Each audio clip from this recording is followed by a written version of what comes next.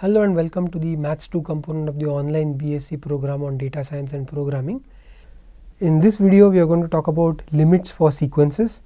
In our previous video we have seen the idea of tangents and we saw that it's a really tricky question as to what is a tangent and when does it exist, and we saw some examples towards the end which motivated that there is some more depth to that question. And indeed this is a deeper question than it seems just from geometry, and for this reason one has to start getting into what is called calculus. So we have seen calculus in some form presumably in high school or maybe you have not, but presumably you may not have seen what the form that we are going to use it in now. So we are going to do a little bit of we are going to develop a little bit of theory, and we will then use that theory to get our handle on the idea of tangents much better. So we are going to approach it from something called the notion of differentiability. Okay, so without I am already getting ahead of myself, so without spending more time, let me start this video, which is about limits for sequences. Okay, so let me first start by looking at the following question. Let us look at the sequence of numbers 2 minus 1 by n as n increases. So before this, maybe I should first ask what is a sequence, or I should first mention what is a sequence. So a sequence is a set of an assignment for each number n. There is some corresponding number which we will call maybe a n. So in this case a n is 2 minus 1 by n. So as n increases, your sequence of numbers a n also changes, and the question is, as n increases, what happens to this sequence of numbers? So one possible sequence of numbers is let us say 1 2 3 4 5 6, right? This is a sequence of numbers. Another possible sequence of numbers is, let us say 1 minus 1 1 minus 1 1 minus 1, yeah, that goes on. So you could write this in a more tangible fashion as minus 1 to the power n. Or another possible sequence of numbers is let us say half, 1/4, 1/8, 1/16, 1 by 32, 1 by 64. Yeah, if you know these numbers well, you can tell that this is the sequence 1 over 2 to the power n, right?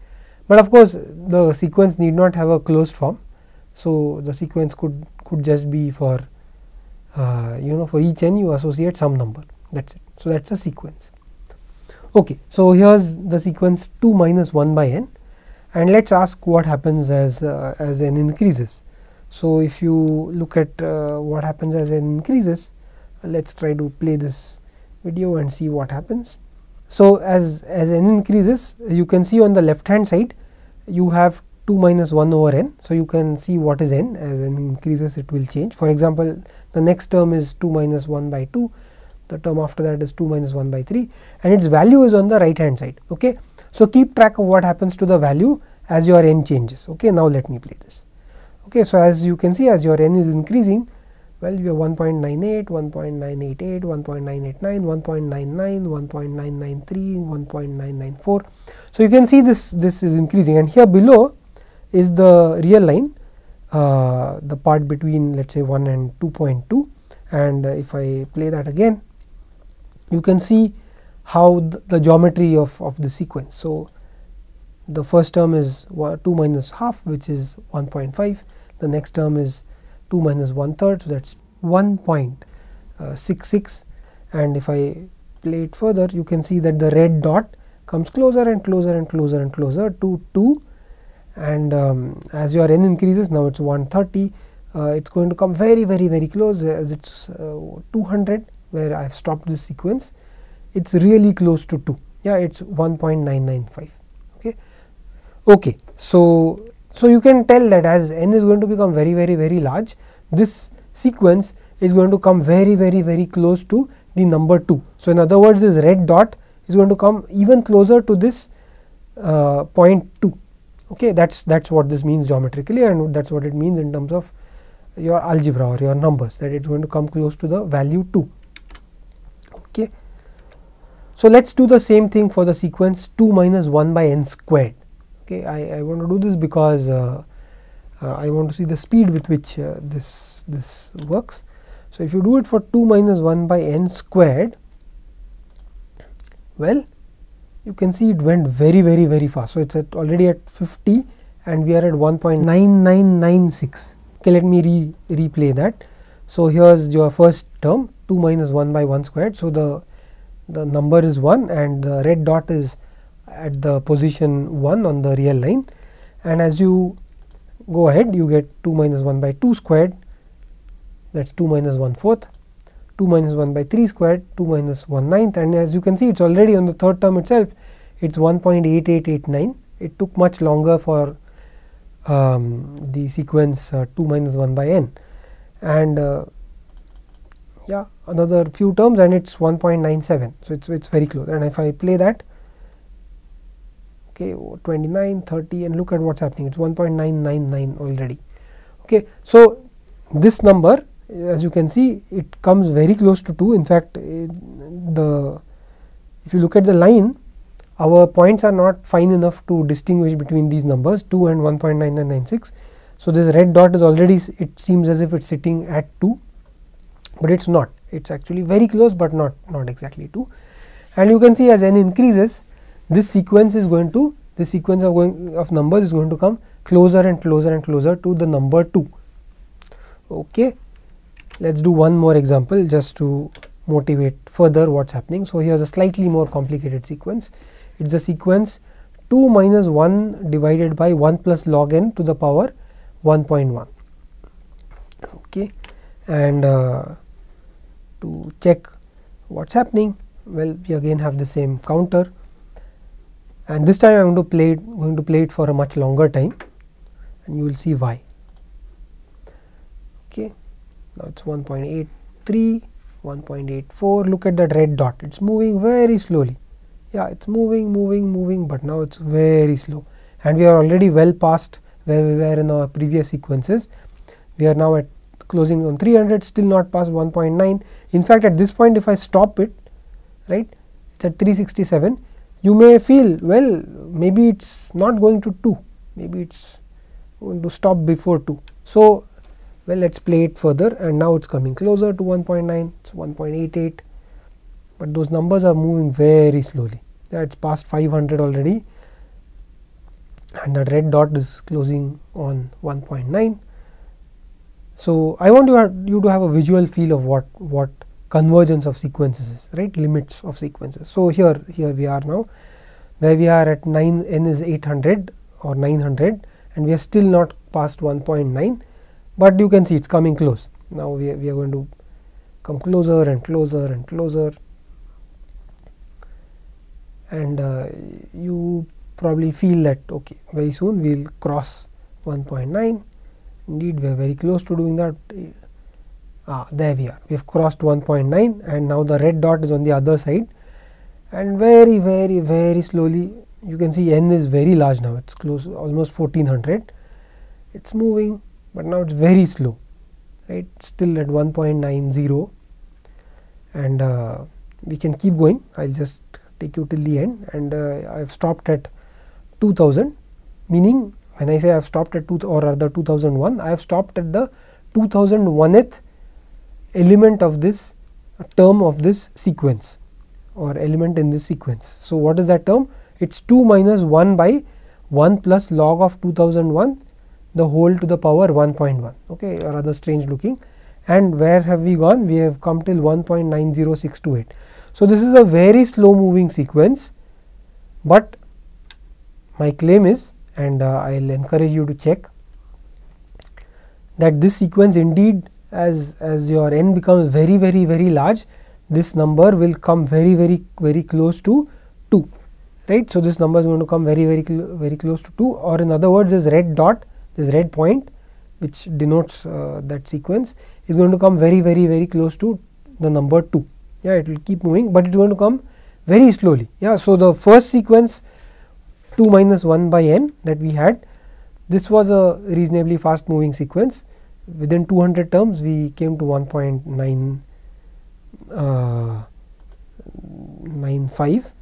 The second sequence, which was 2 minus 1 by n squared, within 50 terms we came till 1.9996, and the third sequence, well, we went till the 2001th term and we still had 1.906. So, this is there is also an issue of how fast does a limit does it approach a limit, and the first one is reasonable, the second one is fairly fast, and the third one is relatively slower. Okay. So, you may see these ideas coming up again in some other course completely unrelated to what we are doing now, and in case you do that in the programming part maybe, and in case you do you may want to think of this again.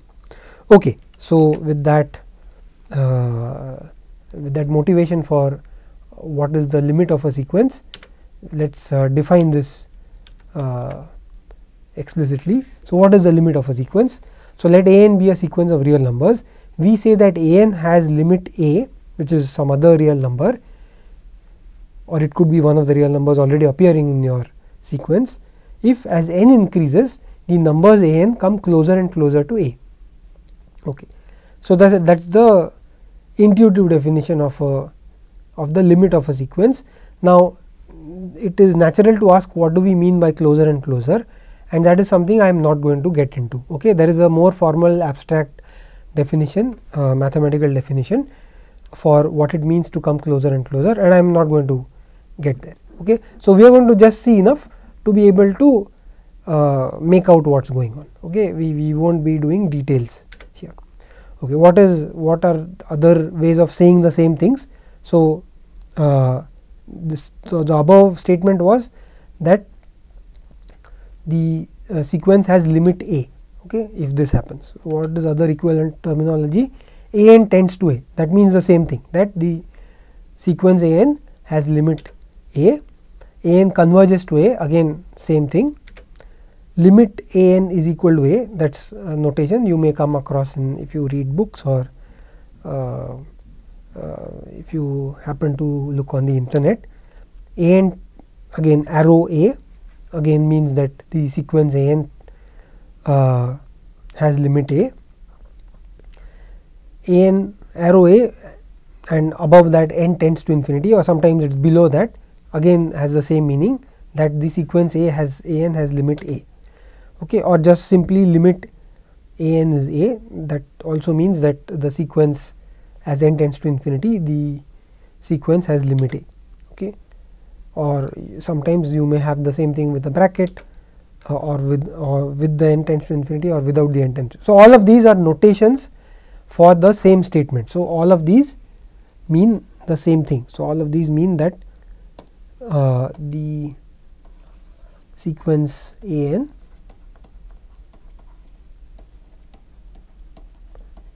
has limit a. Okay. So, I may often use the first two, a n tends to a or a n converges to a, in place of a n has limit a, and do not be confused by that. That is exactly why I had this slide up. So, what does this mean? Let us come back to that, which is the more important part. It means that as n becomes larger and larger, these numbers a n come closer and closer to a. Okay, that is what you have to take home from here. Okay, let us do some more terminology. A sequence a n is called convergent if it converges to some limit. Yeah, so by limit we mean some real number. So, for example, the sequence 1 by n is convergent and it has limit 0. Yeah, if you look at the sequence 1 by n, you can see that as n increases, n becomes very large, the numbers 1 by n become very small. When I say small, I mean they are positive and are small. So, as n becomes very large, the numbers 1 by n are going to come closer and closer to 0, right. So, this is an example of a convergent sequence. A sequence a n is called divergent if it is not convergent. Okay. If it is not convergent, it is divergent. That means these numbers do not converge to a limit which is a real number, or do not converge at all. Okay. They may float around, right. So, here is an example. This is an example that we saw right at the beginning of this video.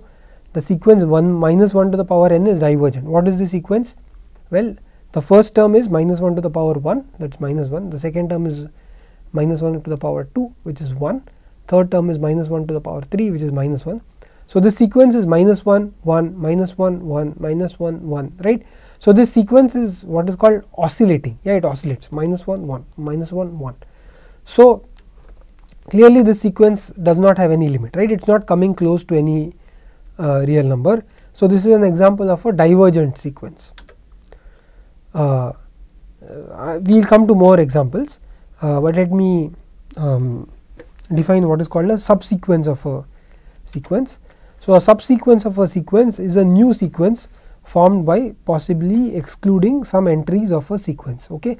So, if you have a sequence, so you have A1, A2, A3, A4, yeah, you have this sequence of real numbers, and you drop some of those. Yeah, you just take, let us say, A1, A4, A20, A100, A1 million, and so on. Yeah, in some prescribed order. So, whatever you get is a subsequence of this sequence.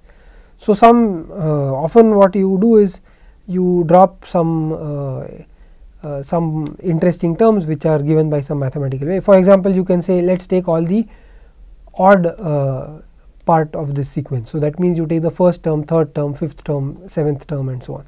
Or you can say take the even part of the sequence, which is the second, fourth, sixth, eighth, and so on. So, here is an example. So, here is your sequence minus 1 1, minus 1 1. This is exactly the divergent sequence that we had above. And here is your subsequence, which is the one which is highlighted in that sequence. That is the even terms, right. So, that is the second, fourth, sixth, eighth, and so on. And if you do that, you get minus 1 to the power 2, minus 1 to the power 4, minus 1 to the power 6, and so on. So, those give you exactly ones. Yeah, so your subsequence is 1 1 1 1 1 1 1, right. I could of course take other kinds of subsequences which also have the same form. So, I can take the, let us say, the fourth term, the eighth term, the 12th term, and so on, right. So, minus 1 to the power 4n. So, if you do that, you still get the same numbers in your subsequence, but it is a different subsequence than the one written down, because this subsequence is the one obtained by taking the second, fourth, sixth, eighth, and so on, whereas the one I just said right now is the one obtained by taking the fourth, eighth, 12th, and so on. So, as sequences these are the same, but as subsequences of this sequence they are different. Okay. So, some small quibbling here, and may not be important as we go ahead, but something to keep in mind as for those of you who are more mathematically inclined. Okay. So, I hope you have a feeling for what is a sequence, what is the limit of a sequence, when is a sequence convergent, which is exactly saying it has a limit, when is a sequence divergent, which means it does not have a limit. So, we had this oscillating sequence. Let us write down another example of a sequence which is, or maybe I think next slide we have more examples. So, here is an example of a sequence which is divergent, but in a different way than the previous one. So, the sequence n is divergent. What happens to this sequence n? So, that is the sequence 1, 2, 3, 4, 5, 6. So, this sequence does not have any limit, right. If you take any real number, let us say I take the real number 2 million, yeah. At some stage this sequence will go beyond this real number, and it will keep going much beyond, right. It does not come close as n increases, right. So, there is no real number to which it comes close. Now, some of you may of course have heard of this concept of infinity. In fact, I mentioned that concept previously also in the slide where I defined terminology. So, infinity we think of as something which is very it's something larger than any number that we know, right, any real number that we know, right. So, you can say that this sequence converges to infinity, right. So, in this case we can actually say that this sequence converges to infinity, but as far as our notations are concerned, it is still a divergent sequence. So, you could say it converges to infinity, you could say it diverges to infinity, or you could just say this sequence is divergent, which is correct. So, the previous two things, saying it converges to infinity or diverges to infinity, say more than just saying it is divergent, right, but this sequence is divergent. So that's what you have to keep in mind, that it is divergent. Okay. Same thing for minus n, the sequence minus n. Now what is the sequence? It's minus 1, minus 2, minus 3, minus 4, minus 5, minus 6, minus 7, and so on. So as you go ahead, this sequence is going to become, the numbers in this sequence are going to become very, very, very small. And when I mean small, I don't mean positive and small, I mean really small in the negative sense, right. And if you take any real number, eventually this sequence will cross that real number. So if you take, let us say, minus 1003.89, then if you look at the 1000 term, that is minus 1000. If you take the next term, that is minus 1001, minus 1002, minus 1003, minus 1004, and you have gone beyond, right, you have gone smaller, and it keeps becoming smaller. So it does not come close to this number, right, and that is true of any number. So it cannot converge to any real number, it cannot have limit any real number, right. Now again, if you have heard of this concept of minus infinity, which is sort of on the other side of the real axis, it is what is called, what colloquially we say, it is smaller than any number, any real number that we know, then you can say that this sequence diverges to minus infinity or it converges to minus infinity. Both are equally valid and depend on the context, or you can just say the sequence minus n is divergent. But I want to point out that these two sequences, n and minus n, are different from the previous example of divergence that we saw, which was the sequence minus 1 to the power n, which is minus 1 1, minus 1 1, minus 1 1, minus 1 1. So that has no, it just jumps around, right, it has no concept of, it really does not converge in any sense, whereas these sequences, they are really going off, yeah, but maybe they are going to something which is beyond our universe, yeah, whereas, which means to say that our universe is the real line and it is going beyond that. Okay. So there is a slight difference in these two types of divergence, but that is some pedantic point that we can ignore for this lecture course. Those who are interested in mathematics can think more about this. Okay, let us look at some more sequences. So here is the first example of what is called a series, which I have made into a sequence. So you look at this sequence. What is the sequence? It is the sequence summation x to the power k by k factorial, right. So the nth term of this sequence is this sum. So for example, what is the second term? The second term is x to the power 0 by 0 factorial plus x to the power 1 by 1 factorial plus x to the power 2 by 2 factorial. That is the second term. Okay. So if you have seen the exponential before, you can observe that if n tends to infinity, this is just summation k is equal to 0 to infinity x to the power k by k factorial, which is exactly what we call e to the power x. This is how we define e to the power x. Yeah.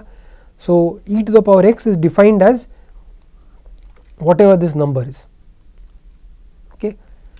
Well, of course, you can ask, well, if I know what is e, then why not raise it to a power? Certainly that is correct, but then what is e? And e is indeed defined in this way by taking x to be 1. Yeah. So if you take summation 1 by k factorial, that is exactly the number e. That is how you define the number e, and then you work out what the value is, which is what Euler did, and so on. That is why it is one of the reasons it is named after him. Okay. So keep in mind, this is e to the power x, that is what you need to remember. Okay. Similarly, if you take the numbers 1 plus x by n to the power n, then this converges to e to the power x. So the limit of this sequence is e to the power x. So what are the terms in this sequence? If you take n to be 1, then this is 1 plus x to the power 1. If you take n to be 2, then this is 1 plus x by 2 to the power 2, and so on. And this sequence converges to e to the power x. Now this is, you may, if you are seeing limits for the first time, I am sure this is appearing a little daunting. The point I am trying to make is, don't try to figure out why this limit is e to the power x. So you take these as a black boxes, that this is e to the power x. Okay. Okay, and then similarly here is something that you may see in statistics, which is why I have mentioned it. It comes about in some proofs in regarding the normal distribution and so on, something called Stirling's formula. So, from there whatever that is, you can tell that the sequence n times root 2 pi n by n factorial whole to the power 1 by n, very complicated looking sequence, converges to E. This is something we know. Okay, again black box, keep this in mind. Okay, and similarly we have n by the nth root of n factorial again converges to E. So, you can see that these notions of sequence are very useful and important, because whatever this thing is, the exponential which we have seen, which is something which comes up in many places, somehow it is very important in mathematics and statistics and science and technology. At its very heart is this idea of sequences. So, you can't really escape from sequences. So, every time you are doing an exponential, there is some sequence in the background. Only thing is we know how to deal with it, and that is why we do not keep repeating it all the time. Okay, but I want you to understand that behind exponentials is this notion of sequences and series, and you do not need to understand it very well. What you need to understand is there are these sequences for which the limit is the exponential function or E, and that is what you need to keep in mind. Okay, fine. Let us write down some useful rules regarding convergence of sequences. This is what really helps to know when a sequence converges. So, often what will happen is you will have a sequence and you want to know whether it converges or not, and well, you can't keep evaluating, right. What we did in our first few slides was we took the sequence and we took large n and we plotted it, and we saw how did that red dot move, is it moving close to something, is it not moving close to something. You can't really do that. Even in the third example, which was 1 plus 2 minus 1 by 1 plus log n whole to the power 1.1, you saw it moved so slowly that you really do not know it moves to 2. How do I know it moves, it converges to 2? So, we should have some theoretical way of seeing that, and indeed that is what we will do. We will have some sequences for which we know what the limits are. Those were exactly the sequences we have described before, and then we will use those sequences to study other sequences and these rules and try to determine when they converge or diverge. Okay, so here are some such rules.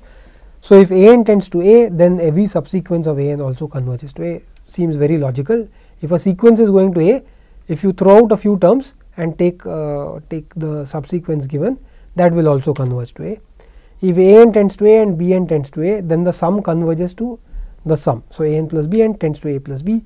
Similarly, if you have a n tends to a and you scalar multiply each of these numbers a n by c, then c times a n tends to c times a n tends to a and b n tends to b, then a n minus b n tends to a minus b. You can in fact derive this from the previous 2 and 3. A n tends to a, b n tends to b, then the product, which means a n times b n tends to a times b.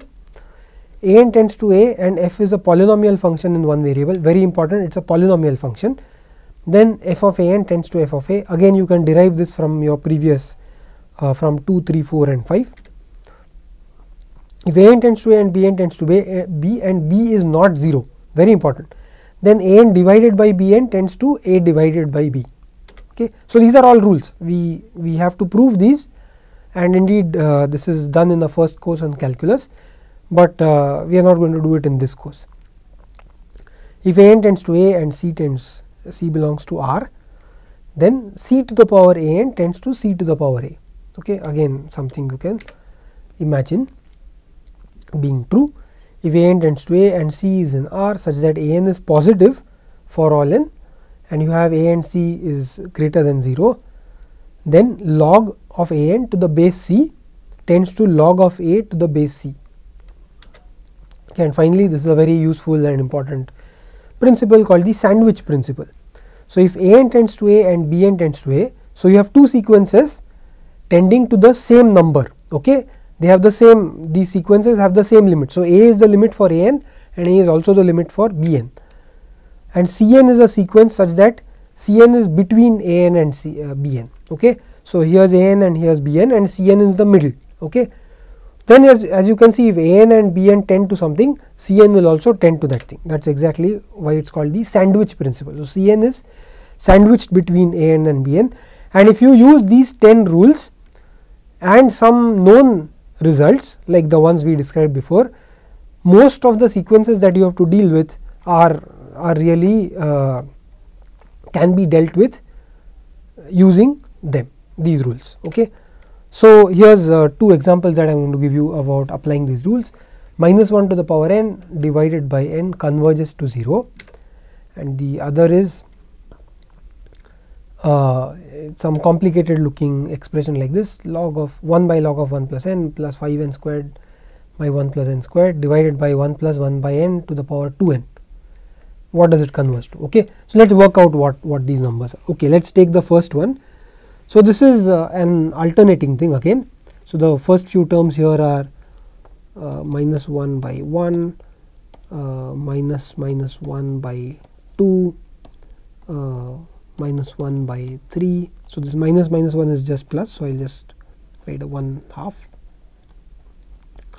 then 1/4, minus 1/5, and so on. So, you can see as the numbers increase, as n increases, these numbers actually come, although they oscillate about 0, but they come closer and closer to 0, right. You can keep going. How do I prove this? Well, you can apply the sandwich principle. First, let us look at 1 by n. We know that 1 by n tends to 0. That was something that we described before, not given a proof because I have never defined what is the limit, but this is something we know and we can intuitively feel. Well, now if you multiply the entire thing by some constant c, then it will go to c times the limit. So, if I multiply this by -1, this goes to 0, and now let us look at this sequence. So, you can call this An, you can call this Bn, both of them tend to 0. So, you call the sequence that you have as Cn, and you can see that maybe I should call this An and I should call this Bn, and you can see that Cn is between An and Bn, and now if you apply the sandwich principle, this goes to 0, this goes to 0, so this also goes to 0. Okay, that is how we prove this. I'm giving, there is many ways of doing this, but I am giving you one way. Okay, how about the second one? Okay, so for the second one, this is slightly harder, and I because it is not directly explained from the rules that I gave you, but I want to do it because I want to sort of explain what is going on. So, let us look at log of 1 plus n. Well, n tends to infinity. What happens to log of 1 plus n? It moves very slowly, but it goes to infinity. Okay, so this sequence diverges to infinity. Okay, this tends to infinity. So, diverges to infinity. Okay. Well, here is a fact. So, if that happens, 1 by this goes to 0. Okay. So this part, so I know something about the first term on the numerator. What about 5n squared by 1 plus n squared? This is interesting. Okay. So, here if you can look at numerator and denominator both separately. 1 plus 1 by n squared goes to 1. Okay. So, that means here is a sequence. So, I have 5 divided by 1 by n squared plus 1. So, this tends to 5 by 1, which is 5. Okay. Aha. And now I have, so the numerator I have understood what happens, right. So, if I call this An, if I call this Bn, so I know what happens to An goes to 0, I know what happens to Bn goes to 5. So, An plus Bn goes to 0 plus 5, which is 5. So, the numerator goes to 5, and let us look at the denominator. So, the denominator is 1 plus 1 by n by whole to the power 2n. Looks very complicated, right, but I can rewrite this as 1 plus 1 by n whole to the power n squared, and now I know what this term inside is. This term inside exactly goes to the number e. This was one of the things that we saw. So, this goes to e squared. Okay, so in other words, this converges to 5 by e squared. Again, I am applying that if you take two sequences a n by b n, a n tends to something, b n tends to something which is non-zero, then a n by b n tends to the ratio of the corresponding limits. Okay, so it goes to 5 by e squared. Okay, so this is how you are going to apply these rules and known examples in actual limits. Okay, so I hope this video gives you an idea of what is a limit and how to compute limits, okay, using these rules. So thank you.